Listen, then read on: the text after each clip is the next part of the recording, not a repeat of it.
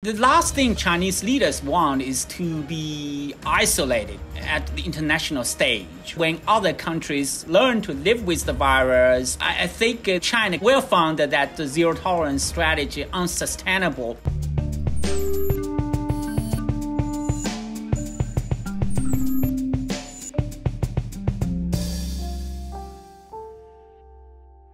Hello and welcome to GZERO World. I'm Ian Bremmer, and today we are talking about the biggest global risk of 2022. Could it be Russia and Ukraine? Maybe deep political divisions in the United States? Maybe it's big tech. Not again. I am so over this. Yep, that's right, COVID. But this time we dive deep into how China's current coronavirus strategy could pose a big threat to the global economy. President Xi Jinping's zero COVID policy, yes, zero, has done well so far to keep the virus at bay. But Omicron, a variant said to be at least 4 times more contagious than Delta, could soon make his strategy highly ineffective. More lockdowns and staffing shortages in China will lead to supply chain disruptions, higher inflation, and greater political instability worldwide. I speak to Yanzhong Huang. He's senior fellow for global health at the Council on Foreign Relations, and he thinks China will soon have to learn how to live with the virus. Then, do you need some extra cash after the holidays? You want to win a cow? I know you want to win a cow. Well, maybe it's time to get vaxxed finally. A global spike in COVID infections has led governments to bring back incentive programs for the unvaccinated. But first, Omicron has arrived, and with it, a new challenge in how governments and individuals deal with COVID-19. But despite mounting concern, this is not March 2020. The new variant is much more contagious. It's also substantially less severe than earlier versions. And while vaccines may not prevent infection, they have so far done quite well in preventing worst-case scenarios. In fact, in 2022, there are even some reasons for optimism. New COVID drugs will hit the market and change how we treat sick people, while also limiting deaths and hospitalizations. We can even expect the pandemic to soon become endemic for most advanced industrialized economies. That means living with the virus. But that optimistic picture does not apply everywhere, like in China. Up until now, President Xi Jinping's zero COVID strategy has worked wonders for Beijing. Lockdowns and tight border controls have kept coronavirus under control. But that success is unlikely to survive this new highly transmissible form of the virus. To make matters worse, China's vaccines use older technology and so far have been much less effective than mRNA jabs found in the West. That, combined with the zero COVID approach, means virtually none of China's population has the antibodies necessary to protect them against Omicron. And without an mRNA vaccine of their own, though they are working on one, China can expect larger outbreaks leading to more severe lockdowns and, in turn, greater economic disruption. It's the last thing that President Xi wants as China heads toward the Winter Olympics and what's expected to be his 3rd term in office. Chinese leadership seem unfazed, though, and it's clear that Xi plans on staying the zero COVID course. State-run newspaper China Daily clearly wasn't thrilled with my take on all this, as you can see in this political cartoon. I think that's supposed to be me, the little guy in the middle, but he looks more like rich Uncle Pennybags from Monopoly. But how China handles Omicron has global ramifications, and things could soon get a lot uglier. Staffing and material shortages there will mean more empty shelves in other parts of the world.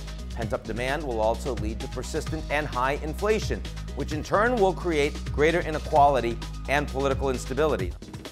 Has the world's most successful policy battling the virus, that's China's, suddenly become the least effective? And is there anything the rest of the world can do to prepare for the failure of zero COVID policies in 2022? I tackle this and more with Yanzhong Huang.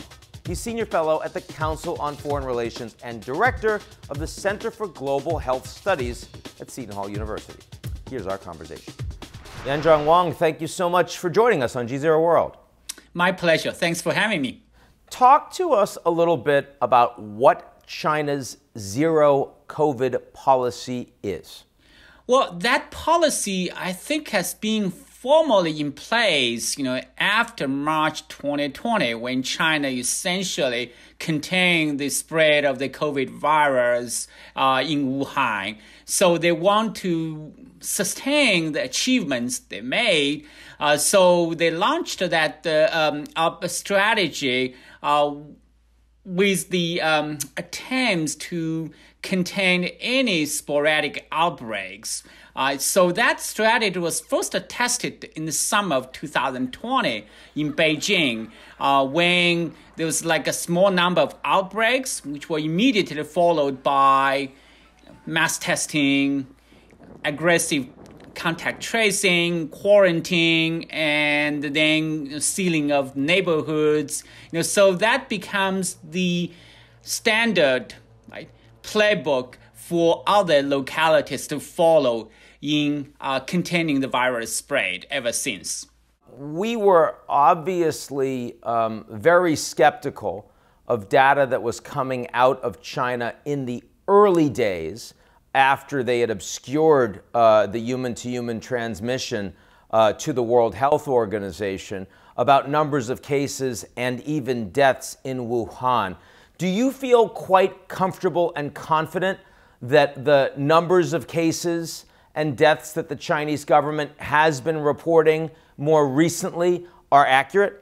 It is overall, this number is trustworthy, right? Especially if you consider that local leaders, facing strong pressures, right, to reset the cases to zero. So if one more case is found, when they claim, there's zero infections in the locality, if one more case is found, he's going to be in big trouble, right? So I think after March 2020, those numbers on the infection and on the death toll is overall trustworthy. So what that implies is that very, very few Chinese to date have actually gotten COVID. There are very few Chinese with antibodies against natural antibodies against this disease. Well, exactly. Well, this is where the risk, right, is when China is facing these looming Omicron threat, because you have such a large vulnerable population, right? Few of them develop a natural immunity because they're not exposed to the virus. And then you talk about the vaccines, but despite the very high vaccination rate, we talk about 86% of people fully vaccinated, but we know the vaccines are not effective in terms of preventing new infections. So the antibody levels, right, is in the entire country is very low. So when you sustain that approach of zero COVID for too long, you're going to expect that this so-called immunity gap is going to become even larger, right, between China and the outside world, and that would be very dangerous, consider, what happened in 16th century, right, when the conquistadors arrived in the New World, and that immunity gap, contribute to the death, the mass die-off of the indigenous population. So what do you think is going to happen in China over the coming months? Because we know that Omicron is vastly more transmissible than Delta and other previous variants, and yet the Chinese policy is orienting at stopping precisely that. Yeah, I think the coming month will be crucial, right? Because for the government, you're not going to expect them to abandon the zero COVID strategy, but indeed you're going to see them to double down on the campaign against the virus. And in the meantime, they're facing a variant that is so highly transmissible, right? It makes the existing approach, right, very difficult, right, to achieve its objective, resetting cases to zero, and the cost, right, associated with that approach will become, I would say, exponentially higher. So, if the existing approach, especially if it fails to contain the spread of the new variant and leads to the explosion of the cases in the country, that is basically why this means that the China will be experiencing a devastating impact of the new variant. This is a policy that is identified very closely with the president of China, Xi Jinping. How far do you think this potentially goes if they get explosive case transmission? Well, if they indeed get this explosive, right, the cases in the country, well, that is tantamount to basically suggest that this approach, right, is done, right? It's over, right? It has to be abandoned. And China certainly will suffer the short-term pains, right? And potentially there could be social political implications, But if they can muddle through the crises, right, that might take like a couple of weeks, before the whole country is being exposed, right? So they might be actually in much better shape, right? They learning to coexist with the virus. So in other words, it's possible that taking the pain, as difficult as it would be, might be preferential to trying to maintain this zero COVID policy where you have to continue to lock down more and more, where the economic costs both in China and globally are going to be much larger. But exactly. Well, so this is essentially what is trade-off between the short-term pain and the long-term pain. In my opinion, right, I think the long-term pain would be a problem for China, considering the social economic cost and the impact on China's foreign relations. So if you were advising the Chinese government right now, would you be telling them to jettison the zero COVID policy? Absolutely, I think, but I think the timing is not good for now because of the Winter Olympics, right? It's around the corner. So, but I would say after the end of the Winter Olympics, there is a policy window that the Chinese government should seize upon in terms of lowering people's expectations, teaching people to correctly, right, understand what this new this COVID virus is, including the new variant, and also no longer, right, frame the risk, the virus as like a horrible, so dangerous problem to China, and in the meantime, started to approve by the mRNA vaccines to use them as booster shots, especially on immunosuppressed population. And if the new antiviral drugs become available, I think it will also help. But you don't think that is going to happen? It's not going to be like, the government formally announced the end of the policy. They just quietly abandoned it or replaced it with the new policy. And people seems to be fine with that. So Yanzhong, I mean, in a matter of weeks, China is going to be hosting the Beijing Olympics. And I mean, my God, if any of these athletes end up showing up with COVID, I mean, what kind of a message is that going to be sending to the Chinese people who are dealing with these incredibly repressive measures at home? Well, I think that they're confident that those precaution measures they just announced will be sufficient to minimize new infections in the bubble and also to minimize the exposure, right, of the Chinese people to the new variant. So they have the lessons from the Tokyo Summer Olympics. To try to fix the loopholes. Like the Tokyo Games. That the people, even they were not fully vaccinated, could still participate. But now what China basically told them, you have to be fully vaccinated. Otherwise, you have to spend 3 weeks in China before you can enter the bubble, right? So people also, those participants are not allowed to leave the bubble before the games are over. So they hope these measures will be effective, even though there might be small outbreaks or new infections, it's going to be confined in the bubble. The Chinese president has not left the country since January of 2020. Do you feel that Chinese leaders, Chinese elites, are themselves becoming more isolated from the rest of the world? And do you think that some of that may end up permanent even after we're done with the pandemic? Well, I think the last thing China want, or Chinese leaders want, is to be isolated at the international stage, right? Diplomatically, economically, and politically.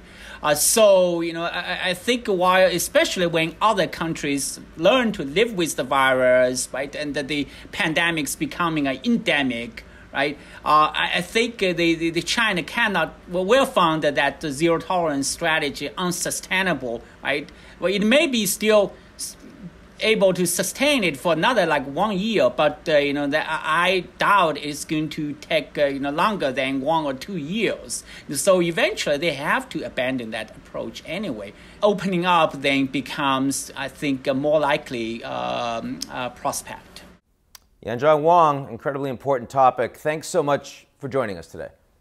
Thank you, Ian.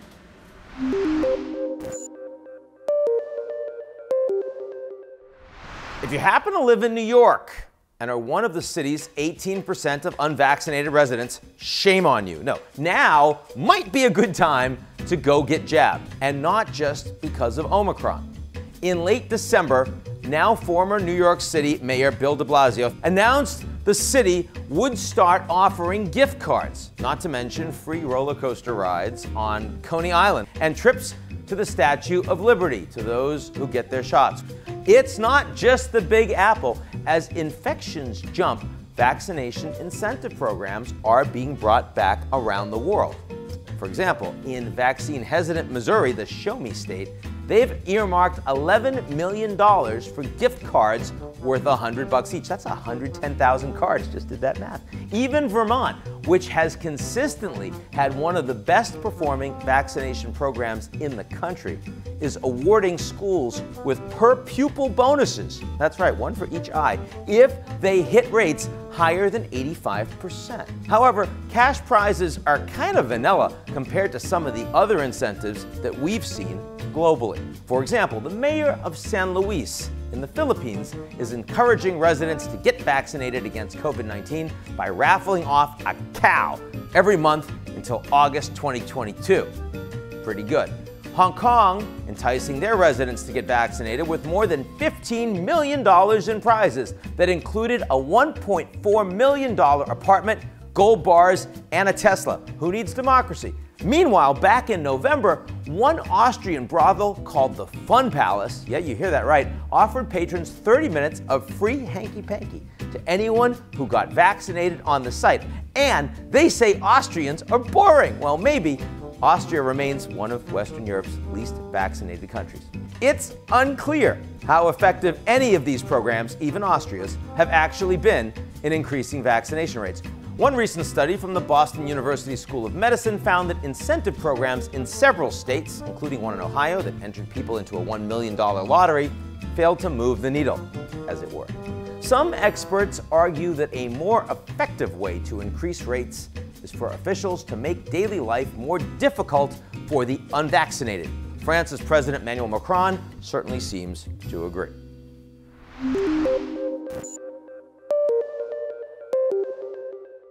That's our show this week. Come back next week, and if you like what you see, and I know you do, or maybe if you just want a cow because you just got vaccinated, I know where you can get that cow. Why don't you take a minute and sign up for GZERO's most excellent morning newsletter? It's called Signal. You'll get a cow.